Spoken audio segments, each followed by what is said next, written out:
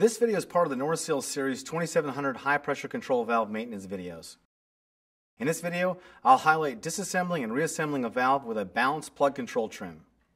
Before you work on a valve, you want to take a few steps to ensure safe handling. First, isolate the valve from the system.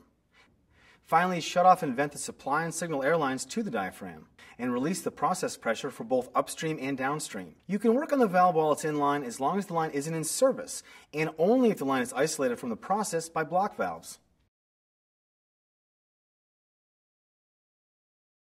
To disassemble the valve, you'll need to loosen the lock nut on the diaphragm stem and turn the adjusting nut above it counterclockwise to remove the spring's preload. This will leave the diaphragm attached to the valve bonnet.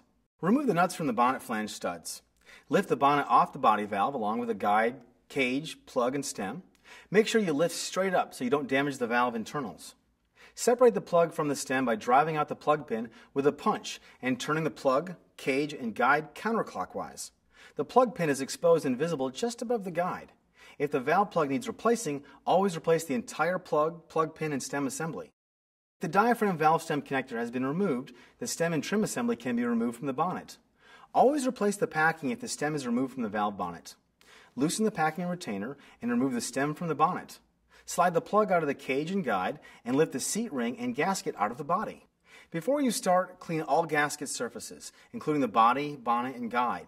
You can use a light coat of lubricant on the soft seals to make the process easier. Now let's talk about reassembling your valve. If you're going to reuse the packing and it was not removed from the bonnet, be careful when you reinstall the stem to avoid damaging the packing with the valve stem threads. You should be using all new gaskets and seals. Now, push the stem through the bonnet packing, making sure you don't damage the packing. Next, if you have a plug with an insert, you'll need to assemble it. Place the O-ring into the cavity of the plug butt and install the insert into the butt recess. Install the plug retainer, pushing the locating boss through the insert and O-ring, and install the socket head cap screw and torque half-inch screws to 60 foot-pounds and 3/4-inch screws to 125 foot-pounds. To reassemble the guide, cage, and plug assembly, you'll place the upper plug guide upside down on a flat surface and insert the seal rings into the guide recess. Place the cage into the upper plug guide recess with the extended lip down and insert the valve plug with the stem thread down into the cage guide.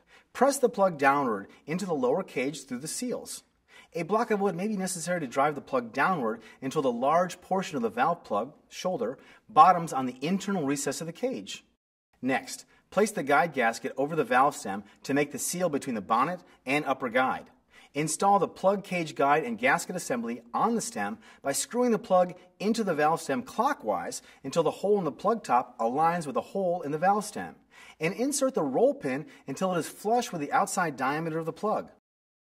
Install the new seat gasket into the seat cavity in the body's bridge wall, and the seat ring into the body's seat cavity. Next, install the new bonnet gasket into the top valve body overhand recess. Mount the bonnet and the trim assembly onto the body and tighten the bonnet to body bolts to the recommended torques, which you can find in the new Series 2700 O&M manual at www.norriseal.com.